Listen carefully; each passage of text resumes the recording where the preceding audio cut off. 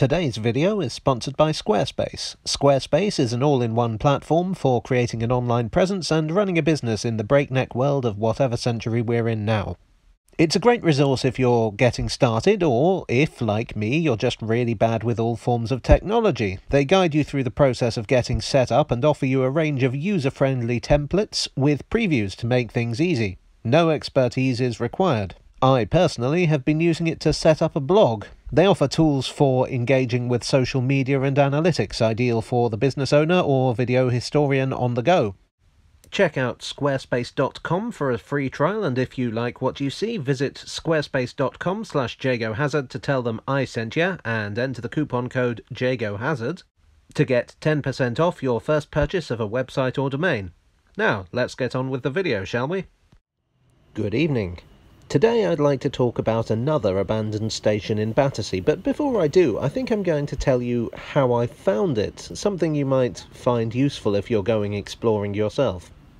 As in, if you yourself are going exploring, not if you're exploring yourself. What you do in the privacy of your own home is none of my business. So, abandoned station. You see, when I encountered this station, I wasn't actually planning to make this video. I wasn't looking for it. I was out on a walk, which is one of the few pleasures still open to us in lockdown. Incidentally, that's why so many of my recent videos have centred on southwest London. That's the part of the world where I live. I was wandering through Battersea when I spotted something unusual. Under this viaduct, some bricked-up doorways. Now, if you recall my video where I talked about Battersea Park and Queenstown Road, you'll remember that the original entrance to Queenstown Road is also under a viaduct. It's still in use, in fact. So that made me wonder what I was looking at. Then there are these arches. This brickwork is quite elaborate. Actually, it reminded me very much of the disused station building at Clapham High Street. That had been built by the London, Chatham and Dover Railway. So I did a bit of digging and discovered that I had, in fact, accidentally come across the site of Battersea Park Road station. Battersea Park Road was indeed built by the London, Chatham and Dover Railway and opened in 1867. At that time it was called York Road. It was never a large station. In fact, the fact that it wasn't is probably why it survives. Rather than build a separate station building, they just built it into the viaduct. The London, Chatham and Dover Railway, as you may recall from some of my previous videos, was not a line that had a lot of money, so presumably they did it this way so they wouldn't have to buy any more land. To be honest, I don't have a lot of information on this station, so most of what I know has come from online sources, which also don't have a lot of information on this station. I think there may be some clues about its history in the architectural detail. Some of the other stations on this line were designed by Charles Henry Driver, who also designed the nearby Battersea Park. And given some of the detail similarities between Battersea Park and Battersea Park Road stations, I don't think I'm being unreasonable in assuming that Driver designed Battersea Park Road station as well. If anyone can say for sure, let me know in the comments section. The station is on the line into Victoria. It's on Battersea Park Road, of course, and is only a short distance from the aforementioned Battersea Park station. When I say a short distance, I mean they were basically neighbours. They're on the same street.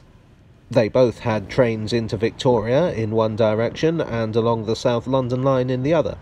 It will come as a surprise to absolutely no one to know that there wasn't much of a market for two stations that provided services to basically the same places. In 1916, the South Eastern and Chatham Railway, which the old London, Chatham and Dover was now a part of, decided to close their inner suburban stations and concentrate on providing a faster service into Victoria.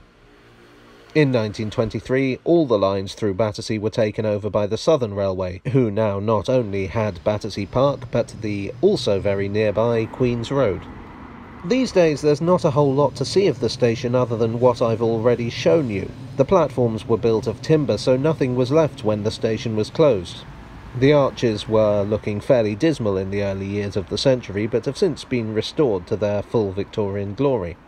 The station sits alongside the Battersea Dogs and Cats home, and there's another relic on the bridge.